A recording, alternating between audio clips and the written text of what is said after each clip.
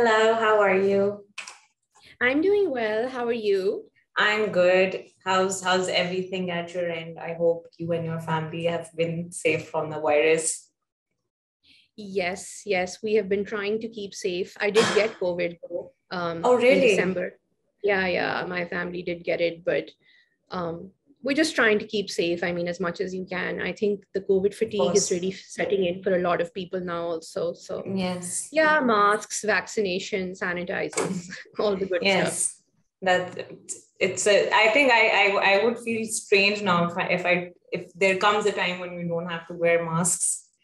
So I hope that time comes soon. yes, I hope so too. So anyway, first I would really like if you could just give us a small introduction of yourself, Mhm. so our audience get to know a little about you. Sure. So I'm Mahe Zehra Hussain, and I head a software house in Lahore by the name of FiveRivers Technologies. I've been working here for the past almost 11 years now. We do multiple kinds of development. We have offshore clients, and we are also starting some products of our own. So we've done it all from enterprise applications to mobile phone applications for all different platforms. And now we're actually more focused on machine learning and AI and data science, because that is actually what my background is as well. I'm a mathematician. Oh, Um, great. and I've done a master's in operations research. Yes. So I think very interesting and exciting times ahead. Yes, now even I wasn't the kind who took a lot of interest in technology, but now even I've started, going through the updates, and I've started getting to know more about web development and app development. All right, so I was saying that you can't do anything without technology anymore. You've got to be up to date now. Even I, somebody like I was never into, uh, being up to date with. I was not tech savvy at all, but now it's nothing you can do without it. Very So true, very true. I think all verticals pretty much have some sort of tech component now going forward. yes, I mean, whether you're looking at manufacturing or you're looking at finance, obviously, I mean, in the tech sector, so yes, but hmm. then, all sorts of Even our social networks. government now, I mean, for Yes. the There longest is a time lot of it was work. all registers and copies. Now they're also moving towards websites and online payments finally. So Yes, there is a lot of scope, I think, for us as a country yeah. also to make use of our data, and to, use it to actually make Yes. better decisions for our future. Yes, of course. So, my first question to you was that, there's not a lot of women in the tech industry even now. I don't know if it's because of some, the way the industry works or the kind of things that you need to know. But what were the challenges you faced as a woman in tech and also as an entrepreneur throughout your journey? So basically, when I started, I remember going to this conference. It was a telecom conference, and it was just me and a room full of men in business suits. So Hmm. I mean, that's when it really hit me because I'd just come home after doing my master's. That Yeah. this is a very very male dominated space. Um, Yes. but from then on, actually, I've tried very hard to have a very specific culture at FiveRivers, Hmm. and we have been able to create a very friendly, and I would say almost like a family here. Yeah. And over the years, I've had the opportunity of working with lots of wonderful women, um, and kind of supporting them throughout their stages in life, Hmm. because fortunately or unfortunately, I mean, it's just a fact of life that in our society women are you know supposed to do certain things. You get married, you have kids, and all of those are actually pretty significant life changes if you think about it. Men don't Yes. have to go through that. Men don't have True. to get married and adjust to a whole new family, or have children and adjust to that. So I think companies don't really think about that, maybe, Hmm. or maybe even as like a work society, we don't really think about that. I think Yes. women need some extra support over there, But otherwise, I found that there is really no difference. In the work output, I actually find women to be slightly more detail oriented. Agreed. So, Yes. Our Yes. QA department has always been mostly female, and currently Yes. is also headed by a female. So Right. I think there are some things that women are uniquely good at, just like, men are uniquely good at some things. But yes, women do need some extra support during this phase in their life where, a lot of changes are happening. Yes. And that's pretty much it. I mean, I think if they get that support, there is so much untapped potential here in Pakistan. I mean, you think about how many women are there, at least 50%, right, of your workforce. Yes. And if they're not working, you're losing 50% of your brain power and your educated class. And that's a huge waste. So I think that if, we can figure out a way in which to support women through all the other duties that they have to fulfill, and we can make them part of the workforce, I think they're a wonderful, wonderful addition. True. No, actually, you're right. I remember, I think 2, 3 of my job interviews, the final question was, what if you get married in the next 2, 3 months and you tell us I don't want to work with you anymore?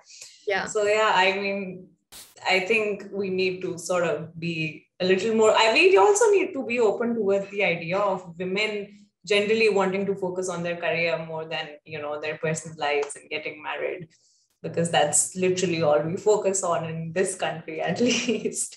So do you think that, since the past few months or a few years, the safety conditions for women in Pakistan they just keep getting worse? Do you think that's a reason why women don't really, want to go out there or are hesitant towards going out there and making a career for themselves? So I wouldn't say that things are necessarily getting worse. I would say that more stories are making it to the masses.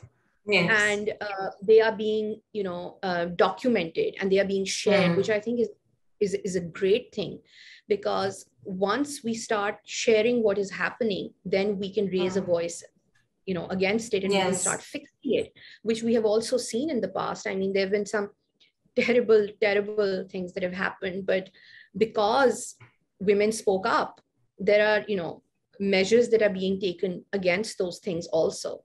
So I think that it's more of a case of the stories making it to the media and making it to the people, which is a great thing, because that's how change happens. In the tech sector, I think there are a lot of places to work now that have a wonderful culture. And work culture, and just, generally, I think women feel pretty safe. So I wouldn't say that that's a huge deterrent, because whenever I've sat down with all of my, employees on Women's Day or other, days when we, have a discussion about their life or their careers, etc., it's more of them needing support through a few life-changing, decisions. Like, okay, I'm getting married. I need a little bit of time to, get settled in this new family or into this new role, or I'm, expecting and I'm going to be a mother and I need a little bit of extra time. So, which men usually don't need, right? Because I mean, the physical changes really they are not going through. So I think that's pretty much it. That's all the support that they need. I mean, from their family and their workplace. True, that's actually, yes. Ever come up. I think workplaces are fine. Like, even if I look at myself, it's not actually my workplace that I'm scared of. It's probably, the route that I'm taking. I'm coming from my home, taking a 30-minute drive. And during that 30-minute drive, I think I check my locks around 6 times in the car because I'm alone. So I believe workplaces, etc., they're great. But just with the stories coming out, I've also seen women being hesitant. Even myself, I feel hesitant going out, after 9 p.m. literally, or if I have something at work, even if I have to stay at work late, I have to, get someone to then be with me just because I'm a woman. So I don't know. I felt that a lot of, where we feel restricted towards a lot of things that we can do to grow. just because of the current situation that we have in the country.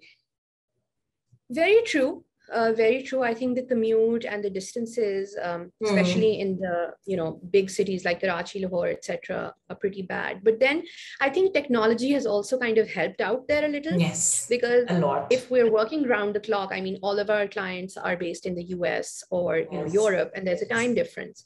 So we already have a very flexible work situation where people can work from home.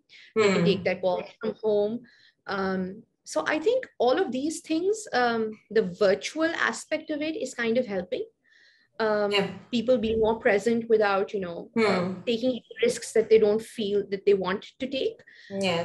And also, I mean, I'm generally a very hopeful person. I try and think positively.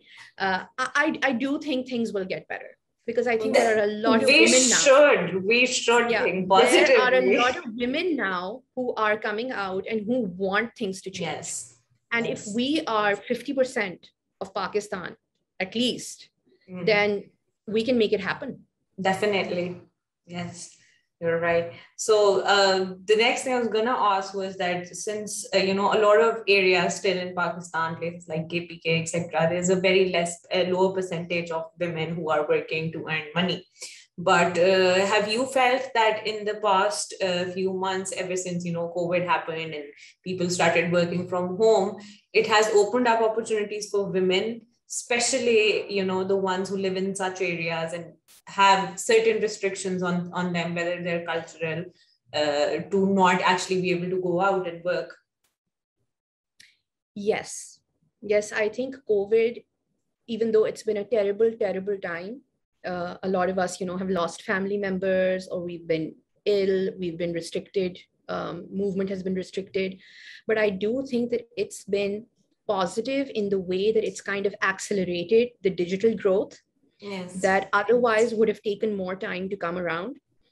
I am an avid online shopper, but I mean, since COVID has started, I have discovered so many young women doing so many incredible things. I mean, I was just blown away by the quality of some of the stuff, that usually one would say, when I go abroad, I'll get this or I'll get that. I really have had no need to get anything.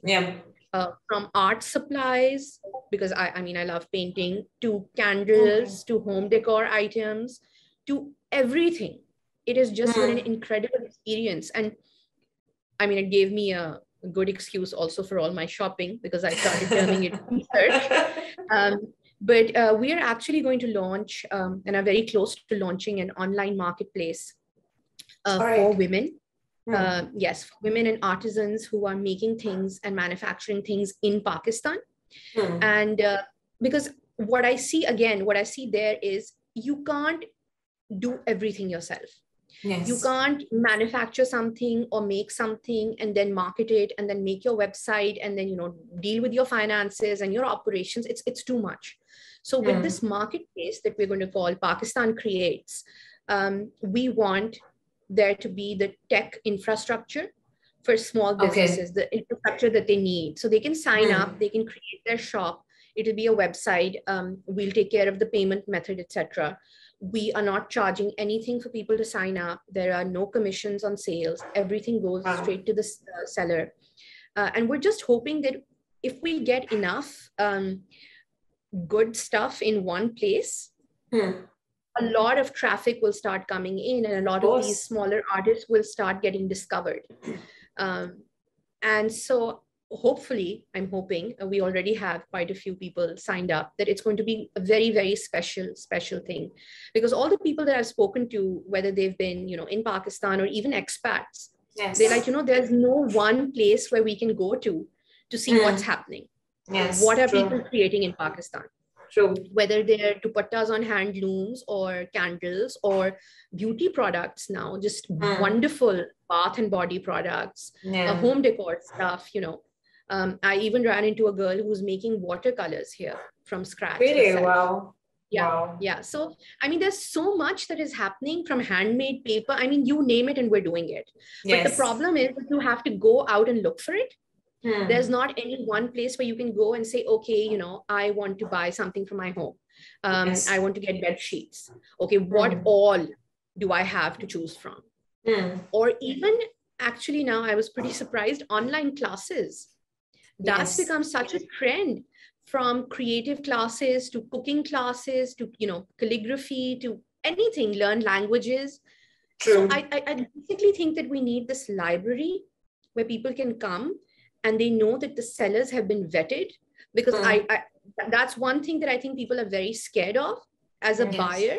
When you go to a platform where there are lots of sellers, you're like, you know, I don't know if they're actually selling what they say they're selling. I mean, I've had terrible experiences where I've ordered books and I've just gotten a book back in the mail. The title was not the same. And it's a thing. Yeah, it's a thing to explain to the seller that I did not just order a generic book. I wanted that book. Wow. So, you know, so the one really big thing that we're doing is we're going to vet all our sellers on Pakistan Creates. There's going to be a quality assurance cycle that we will follow, without which you can't sell. Because I think that the trust factor is very, very important, both for the seller and the buyer. They both need to trust each other. Of course. And so hopefully we're going to be able to create that bridge. And I'm actually really, really excited about this project. No, it sounds great. It sounds great, because I would never shop online before all of this pandemic happened. But now I think everywhere I go, I have, like, every time I look at my phone, there is a, you know, I see an ad and I'm ordering something new, and every day, you know, something is coming. So I think that would be great if you can, you know, sometimes you want to look for something, you even Google it, but you can't really find the pages that are in your country. That's also because of, you know, their SEO and everything. So I think this is a great idea, to be able to find everything in one place, and, you know, well trusted, from trusted sellers as well. So when COVID happened, obviously everybody went to working from home, and like you also mentioned your company as well, and most software houses are still, you know, working remotely. So how was this whole transition for you? Because even our company focuses on remote work. Convo is all about communicating well. So what were the challenges you faced during your, you know, transition from your entire team's transition, and did it affect the productivity of your team or not? How did you guys cope with that? So in the beginning, I think it was a very novel thing to do, and everyone was kind of trying it out, and there was this level of excitement that, you know, it's a new thing that we're trying. But I think as time has gone on, especially here at FiveRivers, our work environment and culture and interactions, the everyday interactions, are a huge part of who we are. And I personally actually really miss coming to the office. So, you know, I've created a hybrid model for myself where, you know, I'm available certain hours in the office, as have a lot of team members, actually, because our culture, it's kind of like work and play. So we play a lot, from table tennis to, you know, food festivals to barbecues to cricket. And you can't really have that unless, you know, you have a few people around you. So work-wise, I think it's been okay. It's been easier to manage also in the fact that, I mean, with the time zone difference, it's easier, obviously, for people to take late night calls from home and all of that. But I think all of us are now missing that social aspect. That's actually the real thing that we're missing. It's not the work. That's all going well. We have wonderful tools for communicating. You know, project managers are managing their stuff fine, but the social aspect is missing. And so, you know, we're trying to kind of bring that back a little bit with a hybrid model, so that, you know, people get to meet each other, form connections, really understand each other, and, you know, have friends here at work. So we're now trying to at least incorporate some social activities into our calendar. And obviously we've been pushing all of our employees to get vaccinated, so that, you know, because you know that there's some, you know, some people are a little hesitant. They don't know, you know, they're very hesitant. COVID, all the vaccines. So, you know, all of our entertainment options are only open to obviously employees who are vaccinated, Also, because we want to make yes. sure that everybody is safe. Yes, true. But And I think outdoor yeah, activities are fine. And now the weather is getting better, so yes, hopefully, finally, we'll be able to have, because I mean, we have employees now who were recruited during the pandemic, and they've never seen, the company like, yes, functioning as a whole that way, as a family, as I like to call it. So we are trying to do some trips or team building activities, etc., where they can get to form those connections that are very important. Yes, true. No, I feel really bad for, the people who are just graduating or the ones who are now, starting their jobs, because they did not get that experience of, the last year of university, and now they're not getting a proper office environment and a proper experience of a professional life. So that is one thing that our generation is lacking now. But let's hope this also works out. I think we have that ability to adopt to different things. We're doing fine. So do you think that there's a lot of women out there who aren't literate enough to go out there, find themselves jobs, be educated, or even know the importance of education or a career? So do you think we can somehow do something to help these women grow in terms of literacy, in terms of their careers? And how do you think we can also, apart from trying to help them, how can we encourage them to actually be out there and become somebody? So I was born into a family that is obsessed with books. My parents started this NGO, Alif Laila Book Bus Society, and they run libraries here in Lahore. I've heard about it. Yeah, so growing up, I mean, it was all about, you give a child a book and you teach a child to read, and you open the whole world for them. Yes. So from what I've experienced myself, because we've done outreach in, bastis and villages. Children have that thirst for learning. In fact, recently my mother's launched this project in Balochistan, where she's doing camel libraries in different villages where, I mean, they're really remote, right? So the children don't have access to any storybooks or, anything that's different. And the footage that I've seen, it's just so inspiring, because the kids wait for the camel. And when the camel comes in, they take books off the camel, they're friends with the camel. And that's just a sweet idea. Yes. And just the spark in their eyes. Yeah. When they, pick up a book and they read a book. I totally agree with you that literacy and education is very, very important. But I think there also technology is going to play a huge role. As, the infrastructure improves, there's going to be a lot of online education opportunities also for women.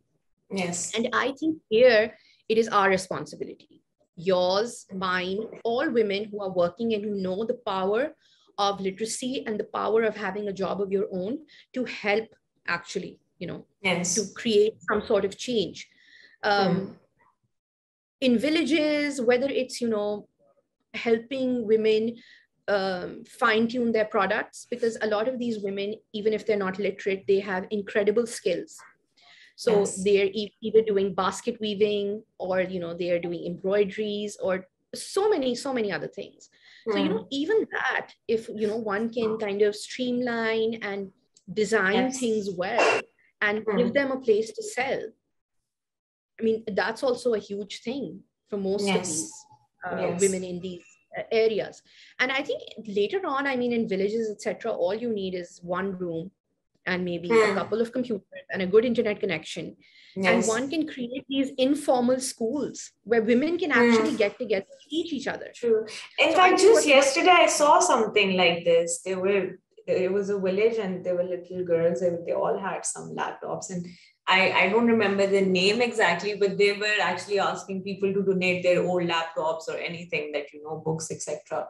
So I think connectivity if you give, I mean, all of these places a good internet connection and you give them laptops that will Yes. enable them to get online, I think the communities themselves, I mean, maybe I will know how to do one thing, you will know how to do another thing, but if we get together, you know, we will be able to, you know, do more than separately. Yes. So even if these women get together with a laptop and an internet connection, and, you know, just if they want to learn, you don't need a formal system now to learn. Yes.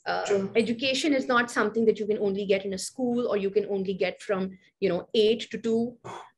It's anytime, anywhere. We're all learning all the time. Yes. So I think we just need to open the doors, because I think the thirst and the hunger, it's there. They want to. We just need to show them how. That's it. True. So I think that brings us towards the end of our conversation. And it was lovely talking to you.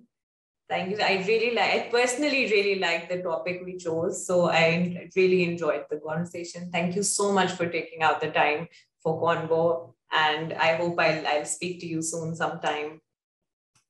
It was wonderful speaking to you too. And thank you for reaching out. This has been a wonderful conversation. Thank you. All right. Bye. Bye-bye.